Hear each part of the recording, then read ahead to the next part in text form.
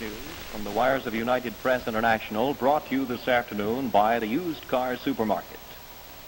First in the news, the government of Katanga says former Congo Premier Lumumba is dead and buried.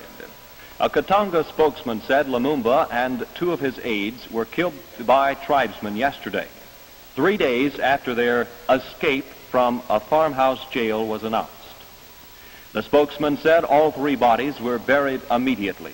He refused to say where Lumumba was killed for fear of reprisals against the tribesmen.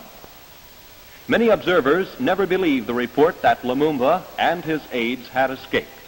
Some thought the report was a cover to set the stage for a claim that they were killed while escaping. Observers now fear that news of Lumumba's death may lead to a full-scale civil war in the province. UN Secretary General Hammarskjöld has called for a complete and impartial investigation of the death of Lumumba. He said the investigation should be carried out by the UN.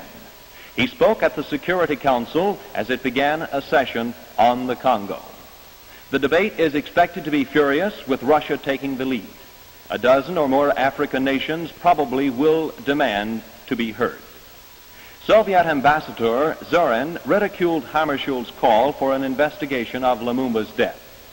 He said the blame rests with Belgium, its allies and agents, as well as Hammarskjöld and the UN command in the Congo. UN Ambassador Adlai Stevenson appealed to all sides not to seek revenge, but reconciliation in the crisis. We'll continue with the news in just a moment. Open your eyes and ears to better used car values at Used Car Supermarket during their gigantic birthday celebration. Here is a car that offers quality performance at a price that says it's made just for you. This beautiful 1955 Pontiac two-door has economical straight shift in beautiful green finish. The total price, just $395, only $10 down and 24 months to pay. This car is extra clean, too. Be sure you see this one at the Used Car Supermarket. Truly a great value. At Used Car Supermarket, your continued satisfaction is their aim. And you'll get more pleasure out of every mile you drive with this beautiful 1956 two-door Chevrolet hardtop that has radio, heater, and white wall tires. This one can be yours for just $10 down and only $38.88 per month. If you can't trade at Used Car Supermarket,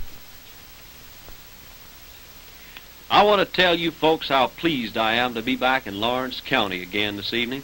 I have many fond memories of my earlier visits to this county, and I only hope that I'll be around for many years yet to keep coming back and paying a visit to you folks. I got a great many close friends here and a number of relatives that live in this county too, and I'll always have a great attachment to this part of the country. It's good to be with you tonight, and I bring you greetings from the state capitol. I'm delighted to see so many of you here this evening when we are gathered to pay tribute to our good friend, Mr. Clarence C. Horton.